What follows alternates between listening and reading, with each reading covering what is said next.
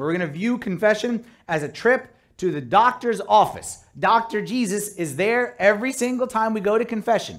We are going to him and we are exposing, and everything we expose, he touches and heals. The more we expose, again, for us, we don't want to expose. You don't want to expose in front of me. I don't want to expose in front of my father of confession. We all want to hide. But the more I expose, the more he heals. So if I expose 2 things, he'll heal 2 things. If I expose 3, he'll heal 3. Like there's no limit from his end. He says, I will heal and touch every boo-boo that you tell me is inside you.